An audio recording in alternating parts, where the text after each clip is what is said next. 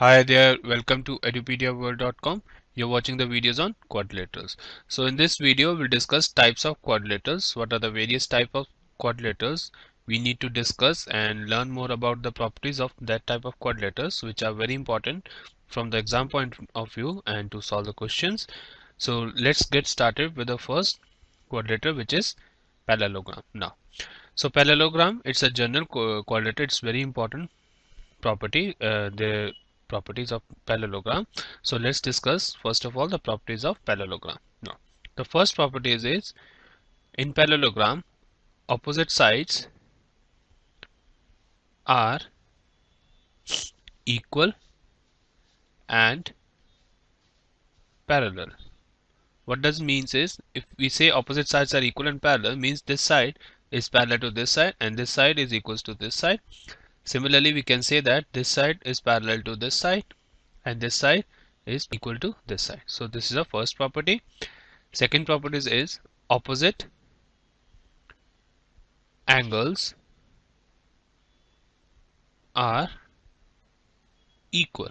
Means this angle is equals to this angle and this angle is equals to this angle. So this is the second property.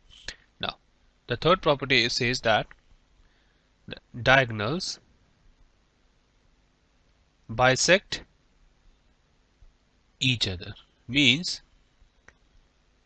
we can say that, let's use another pen.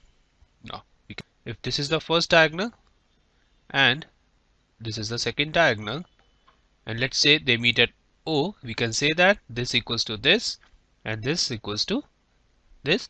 So these are the properties of parallelogram.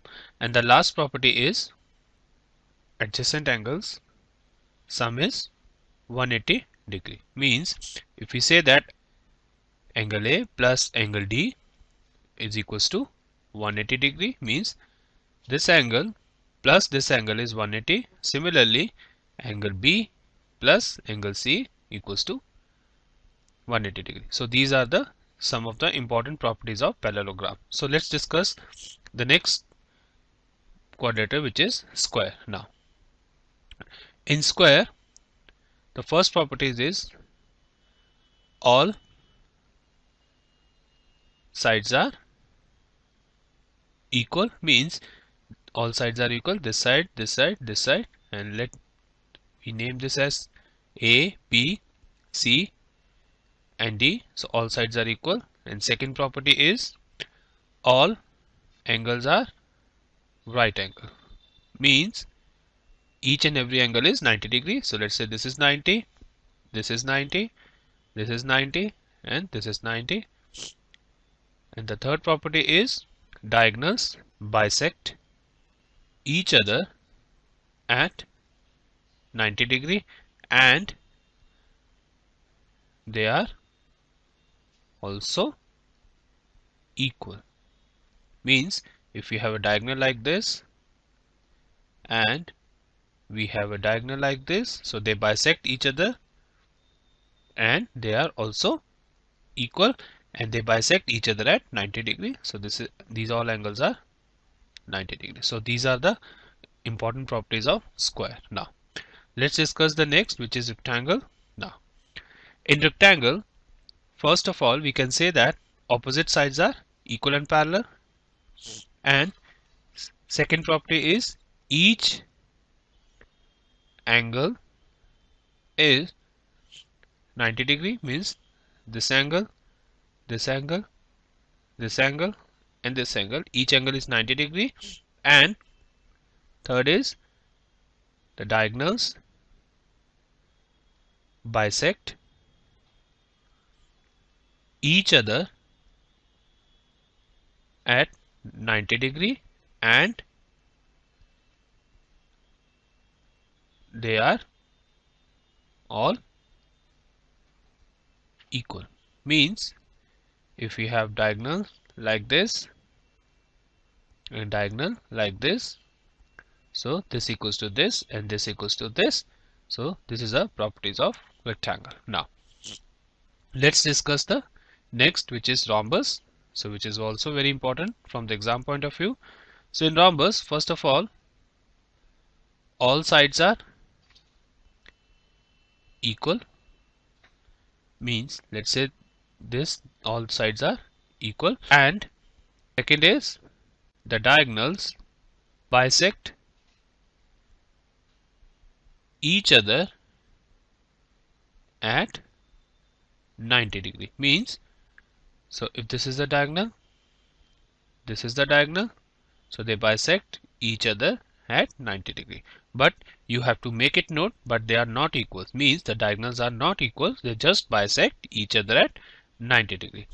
So this is some of the important properties of rhombus.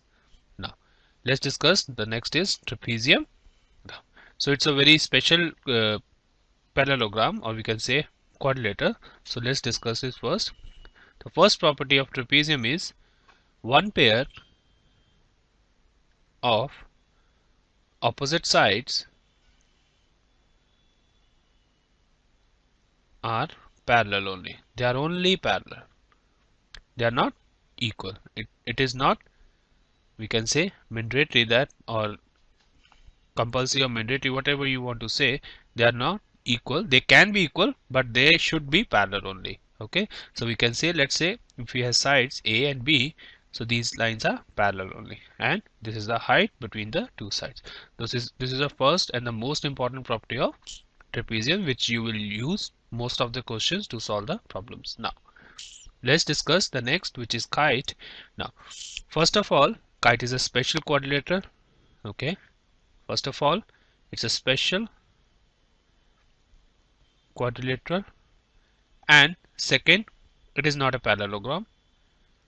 Not a parallelogram, because students generally confuse it with a parallelogram. So first of all, it is not a parallelogram, which is a very important point to note. Now, and the third property is its adjacent sides are equal. Adjacent sides are equal, means in the quadrilateral, let's say in a parallelogram, the opposite sides are equal and parallel. However, in kite, only adjacent sides are equal, means this side equals to this side and this side equals to this side. So these are some of the important properties of kite. Now we have discussed each and every kind of quadrilateral which we are going to use to solve the problems related to quadrilaterals. So let's summarize some of the important points which we always need to remember, so that we can solve the problems very efficiently. Now first point is square is a rectangle and also a rhombus. Why? Because let's say if we have a square like this, in square all sides are equal and the diagonals are also equal and they bisect each other at 90 degree like this. Now if we have a rectangle like this, in rectangle only opposite sides are equal, however the diagonals bisect each other at 90 degree, right, and they are equal. So we can clearly see that a square can be rectangle, but if you check, rectangle cannot be square. Why? Because in rectangle only opposite sides are equal, not all sides are equal. However in square all sides are equal. So this is the important relation. You must understand why square is a rectangle and why rectangle is not a square. The same way we can say that a square can be a rhombus, but a rhombus cannot be a square. Now same way a parallelogram is a trapezium, but trapezium is not a parallelogram. And for kite, we know that kite is not a parallelogram at any cost or any way. Why? Because in kite only adjacent sides are equal, but in parallelogram we always follow opposite sides are equal and parallel. Now let's say how the quadrilaterals work. Let's say we have a parallelogram. In parallelogram there comes the categories like this. We can mark like this, like this. So in parallelogram it comes square, it comes rectangle, it comes rhombus, then comes trapezium, and another special quadrilateral is kite. So this is all about the general properties of quadrilaterals. So thank you for watching this video on edupediaworld.com. Keep watching further videos. Have a nice day ahead.